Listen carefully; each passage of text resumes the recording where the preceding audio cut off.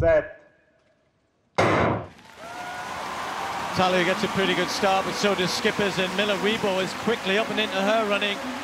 And now Elaine Thompson trying to catch up there, but look at Skipper, she's run a fabulous bend with Talu. And now Elaine Thompson trying to go with these two. And here comes Elaine Thompson now, changing gear. Look at Miller-Uibo. Miller-Uibo bunching incredibly quickly. She wins it, 21.89. Wow. The race was progressing and progressing as you'd expect. And I guess, as is the want of a 400-meter record, look at the time there. That's a new national record. It's been taken down by another notch, 21.88.